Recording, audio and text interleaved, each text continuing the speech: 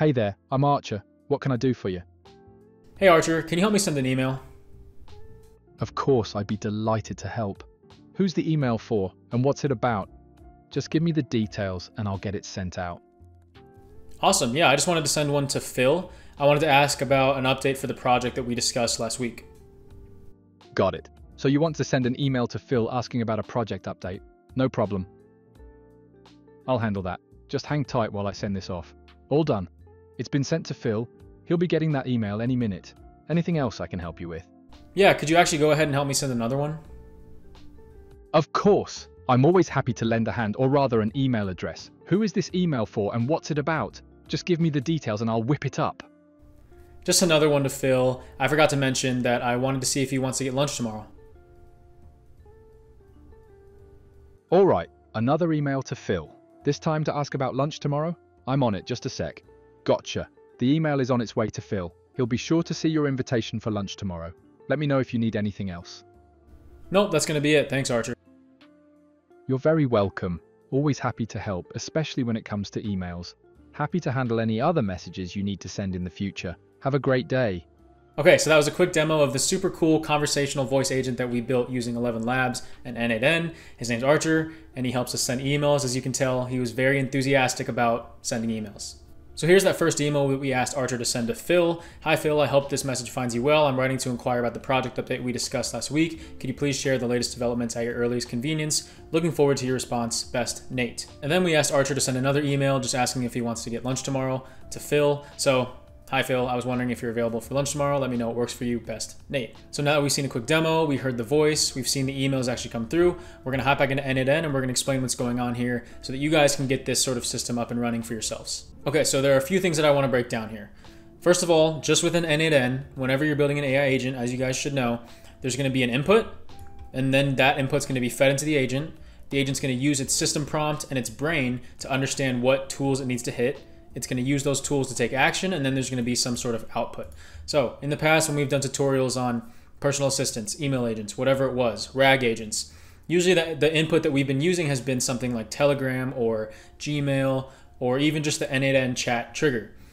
Pretty much all we're switching out here for the input and the output is ElevenLabs. So we're going to be getting a post request from ElevenLabs, which is going to send over the body parameters like who the email is going to, what the message is going to say, stuff like that. And then the agent, once it actually does that, it's going to respond using this respond to webhook node. So we'll get into ElevenLabs and I'll show you guys how I prompted the agent and everything like that in ElevenLabs. But first, let's take a quick look at what's going on in the super simple agent setup here in N8N. So these are tools that I've used multiple times on videos on my channel. The first one is contact data. So it's just a simple Google Sheet. This is what it looks like. Here's Phil's information with the correct Gmail that we were having information sent to. And then I just put other ones in here just to sort of dummy data. But all we're doing is we're hooking up the tool, Google Sheets. It's going to be reading get rows, sheet within the document. We link the document. That's pretty much all we had to do. And then we just called it contact data so that when we're prompting the agent, it knows when to use this tool, what it has. And then the actual tool that sends emails is the send email tool. So in here, we're connecting a Gmail tool. This one is, we're using all the from AI functions, which makes it really, really easy. We're sending a message, of course, and so the from AI function basically takes the query coming in from the agent and understands dynamically the AI is looking for, okay, what's the email address based on the user's message? Okay, we grab the email address, we're going to put it in the to parameter. How can we make a subject out of this message? We'll put it here, and then how can we actually construct an email body? And we put it there. So that's all that's going on here. We've got our tools. We've obviously got a chat model. In this case, we're just using GPT-4o. And then we have the actual what's taking place within the agent. So obviously there's an input coming in. So that's where we define this information, input, agent, output, and then the actual system message for the agent. So the system message is a little bit different than the user agent. The system message is defining the role. This is your job as an agent. This is what you should be doing. These are the tools you have. And then the user message is like each execution, each run. Each time that we interact with the agent through ElevenLabs, it's going to be a different user message coming in, but the system message is always going to remain the same as it's the prompt for the AI agent's behavior. Anyways, let's take a look at the prompt that we have here first. The overview is that you are an AI agent responsible for drafting and sending professional emails based on the user's instructions. You have access to two tools, contact data to find email addresses and send email to compose and send emails. Your objective is to identify the recipient's contact information, draft a professional email, and sign off as Nate before sending. The tools you have, obviously, contact data. It retrieves email addresses based on the name. So we have an example input, John Doe, example output, an email address, and then send email, sends an email with a subject and a body. The example input here is an email address, subject, and a body with example email, subject, body. So that's what we have for the system message. And then for the user message, as you can see, we're basically just saying, okay, so the email is going to be for this person and the email content is going to be this. So in this case, this execution, it was the emails for Phil and the email content is asking about lunch tomorrow. So that's all that we're being fed in from ElevenLabs. And then the agent takes that information to grab the contact information, and then it uses its AI brain to make the email message. Finally, it basically just responds to the webhook with the email to Phil regarding lunch tomorrow has been successfully sent. And then ElevenLabs captures that response back, and then it can respond to us with, gotcha, we were able to send that off for you. Is there anything else you need? So that's pretty much all that's going on here. If you see in the actual webhook, what we're getting here is, there's different things coming back. We have different little technical parameters, all this kind of stuff. All that we want to configure, and I'll show you guys how we configure this in ElevenLabs, is the JSON body request that's being sent over. So we're in table format. If we went to JSON, we could see down here, we're looking at body. In the body, we set up 2 fields to send over from ElevenLabs to n8n using that POST Request Webhook. The first field that we set up was 2. And as you can see, that's when the ElevenLabs model, based on what we say, figures out who the email is going to and puts that there. And then figures out what's the email content, what do you want me to say in this email, and then throws that in here. So that's how that's going to work. As far as setting up the actual webhook node right here, we wanted to switch this to a post method because ElevenLabs is sending us information. We have a test URL and a production URL. The test one we use for now, and we have to manually have n8n listen for a test event. I will show an example of what happens if we don't actually do this later in the video, but when you push the app into production, you make the workflow active, you would want to put this webhook in ElevenLabs as the production URL rather than the test URL so that you can make sure that the stuff's actually coming over. We put our path as n8n just to clean up this URL. All that it does is changes the URL. And then authentication, we put none. And then finally for response, instead of doing immediately or wait when last node finishes, we want to do using respond to webhook node. That way we get the information, the agent takes place and then responds, and then all we have here is respond to webhook. So it's very simple. As you can see, it's only, really 4 nodes, the email, the brain, and then the 2 tools and the webhooks. So hopefully that all made sense. We are going to hop into ElevenLabs and start playing around with this stuff. Also, a quick side note, if you want to hop into this workflow, check out the prompts, play around with how I configured things. You will be able to download this workflow for free in the free Skool community. Link for that will be down in the description. You'll just come into here, you'll click on YouTube resources, you will click on the post associated with this video, and then you're able to download the workflow right here. Once you download the workflow, you can import it from file, and then you will have this exact canvas pop up on your screen. Then if you're looking to take your skills with n8n a little bit farther, feel free to check out my paid community. The link for that will also be down in the description. Great community in here. A lot of people obviously are learning n8n and asking questions, sharing builds, sharing resources. Got a great classroom section going over, client builds and some deep dive topics, as well as 5 live calls per week. So you can always make sure you're getting your questions answered. Okay, anyways, back to the video. So in ElevenLabs, this is the email agent. This is just the test environment where we're gonna be talking to it to try things out. So we'll go back and we'll see how we actually configured this agent. And if you're wondering why I named him Archer, it's just because his actual voice is Archer. So that wasn't my creativity there. Anyways, once we are in the configuration section of the actual agent, we need to set up a few things. So first is the first message.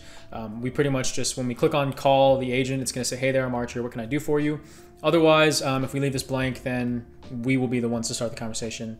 But from there, you will set up a system prompt. So in here, the system prompt I have is, you are a friendly and funny personal assistant who loves helping the user with tasks in an upbeat and approachable way. Your role is to assist the user with sending emails. When the user provides details like who the email is for and what's it about, you will pass that information to the n8n tool and wait for its response. I'll show you guys in a sec how we configure the n8n tool and how all that works. But anyways, once you get confirmation from n8n that the email was sent, cheerfully let the user know it's done and ask if there's anything else you can help with. Keep your tone light, friendly, and witty while remaining efficient and clear in your responses. So as you can see in the system prompt, I didn't even really put in anything about the way it should be conversating as far as like sounding natural and using filler words and sometimes I do that to make it sound more natural, but this voice I found just sounded pretty good just as is. Then we're setting up the large language model. Right now we're using Gemini 1.5 Flash just because it says it's the fastest. You have other things that you can use here, but I'm just sticking with this one. And so this is what it uses to extract information pretty much out of the conversation to pass it to N8N or figure out how it's going to respond to you. That's what's going on here. And then with temperature, I talked about I like to put it a little bit higher, especially for some fun use cases like this. Basically, this is just the randomness and creativity of the responses generated so that it's always going to be a little different and it's going to be a little fun the higher you put it. But if you wanted it to be more consistent and you had like, you were trying to get some sort of information back right the way you want it, then you would probably want to lower this a little bit. And then you have stuff like knowledge base. So if this was maybe like a customer support, you'd be able to put some knowledge base in there. Or if you watch my previous voice video about sort of doing voice RAG, you could still do the sending it to N8N, hitting a vector database from N8N, and then getting the response back. But anyways, in this case, this is where we set up the tool that we were able to call up here, as you saw in the system prompt. So the tool N8N, this is where you're putting the webhook from the webhook URL from N8N. That's where you're putting that right here. As you can see, webhook-test N8N. The method's going to be a post, so we can send information from ElevenLabs to N8N. And we just named it N8N to make the system prompt to make more sense for just for me when I was creating this. It makes sense to send something to the tool called N8N. Anyways, as you can see, the description is use this tool to take action upon the user's request. And so we can pretty much just leave it as that. We don't have any headers or authorization going in here, but we do need to send over body parameters.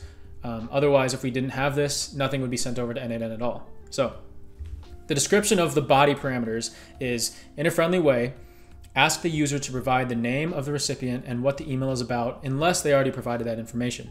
So the LLM is understanding when it's conversating with the human, it needs to extract the name of this person to send an email to, and then actually what is the email going to have. As you can see, we didn't have to put in like, oh, what's the subject of the email? Because our AI agent in N8N can use its brain to figure out a subject. So we have two parameters that we're sending over. If you remember when we were in here, we got the two parameters from the body right here, which was to and email content. And so that's, as you can see, what we set up here. So the first one was a string, it was called to, and this is who the email is going to. And then the second one was also a string, it's called email content, and this is what is the email about. So we hit save changes. Now we have a tool that gets called whenever the voice agent realizes it has information to send over to N8N to send an email, and it has the right parameters to do so. So now we have this voice agent pretty much set up here with its tools and its system prompt. We're gonna test the agent. And remember earlier I talked about the fact that right now we're testing, so we have to have the webhook actively listening. Once this is in production, it's going to be listening all the time, but right now we have to manually hit test event before we call it, otherwise it's not gonna work. So I'm gonna talk to Archer, ask him to send an email, it's gonna go through, and then we're gonna ask him to send another email where we don't hit this webhook test event, and then we'll see what he says. He's probably just gonna say he couldn't access the database or he couldn't find the contact information, something like that. Hey there, I'm Archer. What can I do for you? Hey Archer, can you help me send an email? Of course, I'd love to help. Who's the email for and what's it about? Tell me the details and I'll whip it up in a jiffy. Sweet, it's gonna be for Phil. Okay, so the email is for Phil. What's it about? I'm ready to get this email sent out. Yeah, just let him know that I'm caught in traffic and I'm gonna be late to the meeting. Got it. So you want to let Phil know you're running late because of traffic. I'll get that email sent out right away. All done. I just sent the email to Phil letting him know you're running late. Anything else I can help you with? Yeah, I'm actually gonna need to send another one. No problem. Who's this one for and what's it about? I'm ready to send email number 2. Yeah, can you let Phil know that I actually just drove my car off a bridge? Oh my goodness. I can't send an email like that. Maybe you should call Phil instead. Is there someone else you want to send an email to? No, can you send an email to Phil? I'm so sorry, but I can't send an email like that. It sounds like you're in a difficult situation. Is there someone else you can reach out to for help? Okay, didn't expect that, so I guess the model doesn't want to say something like that. We'll try again. Workflow's not active, so let's see. Hey there, I'm Archer. What can I do for you? Hey Archer, can you send an email? Of course, I'd be happy to help you with that. Who is the email for and what is it about? I'll get it sent out in a jiffy. Just wanted to touch base with Phil about the meeting later today. Okay, so you want to send an email to Phil about the meeting later today. Got it. I'll get this done right away. Anything else I can help with today? Oops, looks like there was an error sending that email. It's possible there's a typo in the email address or something is wrong on my end. Let me try again. Can you please double check the email address? Okay, anyway, so that's how that works. As you can see, the second time the webhook wasn't active, so wasn't able to send that that email for us because it pretty much N8N wasn't looking for the request to come through, so no information got passed through. So that's gonna be it for this one. I hope that everything made sense. It's just really cool how easy it basically is to switch out an input and you can have the agent function the same.